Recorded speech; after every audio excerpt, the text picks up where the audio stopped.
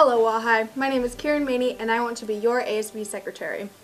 I'm currently your junior class president. In the previous year, I was your sophomore class secretary. In the 8th grade, I was also ASB president at Pioneer Middle School.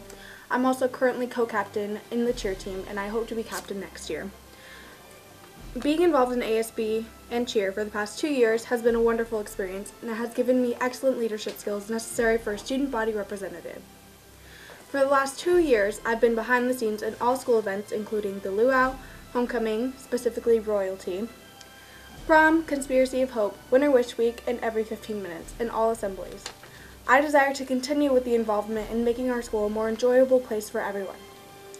This is something I really enjoy, and I'm willing to put in extreme effort to shape Wahai in a positive way. One specific goal that I have for the school if I get elected into office is to spread involvement and awareness of all activities and events that occur throughout the year. I want to keep students involved and boost social interaction between all social groups. Most students are unaware of the opportunities to get involved, whether it be joining a club or supporting a band concert. I believe that involvement in things that one enjoys will help students build lasting friendships and positive memories from high school. Along with involvement comes personal opinions and ideas that I want to ensure ASB hears and takes into consideration, no matter their grade or social status. Every student is unique and has their own qualities, ideas, and interests that can be shared to help make our school a welcoming and confident environment. I am currently committed to Wahai extremely. There are some days where I'm here from 7:30 a.m. to 8 p.m. because of everything that I'm involved in on top of our school. There are 4 types of commitment in a leadership style: to oneself, to the people, to the organization, and to leadership itself.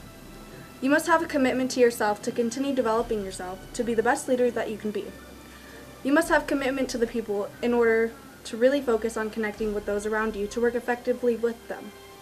You must have commitment towards the organization to show how much you are devoted to the intentions and performance of the place where you work, so that you show up with maximum energy.